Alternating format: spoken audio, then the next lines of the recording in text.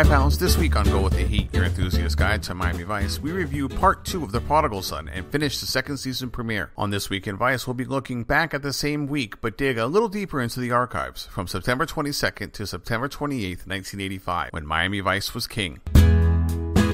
In news, on September 27th, Hurricane Gloria makes landfall in North Carolina and would slowly work up the northeastern seaboard of the U.S. and Canada. Hurricane Gloria would cause $900 million in damage and claim the lives of 14 people. It was the first hurricane to strike the Northeast since Hurricane Donna in 1960. In music, at number 7 on the US Hot 100 is the cover song Dancing in the Street from megastars Mick Jagger and David Bowie. Prepared for the charity concert Live Aid, all the proceeds were donated to relief funds for the ongoing famine in Africa. The music video was classic 80s and worth a watch to remember the hero we lost this year in David Bowie.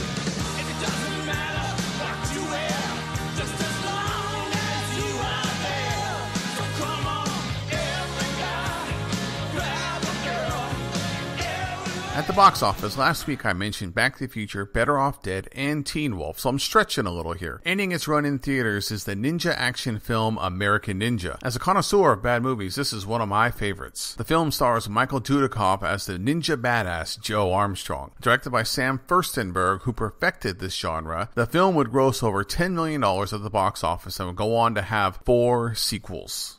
Who is he? I don't know. He's a new recruit. I don't even know his name. He possessed great skills. And that's everything you need to know that was happening when Miami Vice was king. Join us on the Go With The Heat podcast as we've just started season 2 and have introduced a new host. That's all for this week. Bye, pals.